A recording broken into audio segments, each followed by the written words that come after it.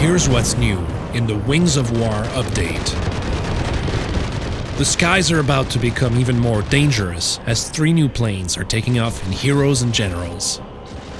The Soviet heavy fighter Petljakov PE-3 bis. The German heavy fighter Messerschmitt Me-410 B2. And the US medium fighter Curtiss P-40N Warhawk.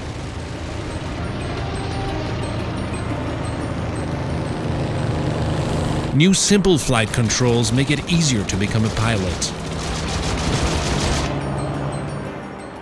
And the advanced flight controls have been improved for the veteran fighter ace.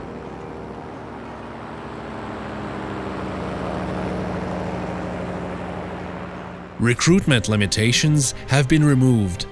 Now you can get a Paratrooper, Recon, Tanker or Fighter Pilot as soon as you want.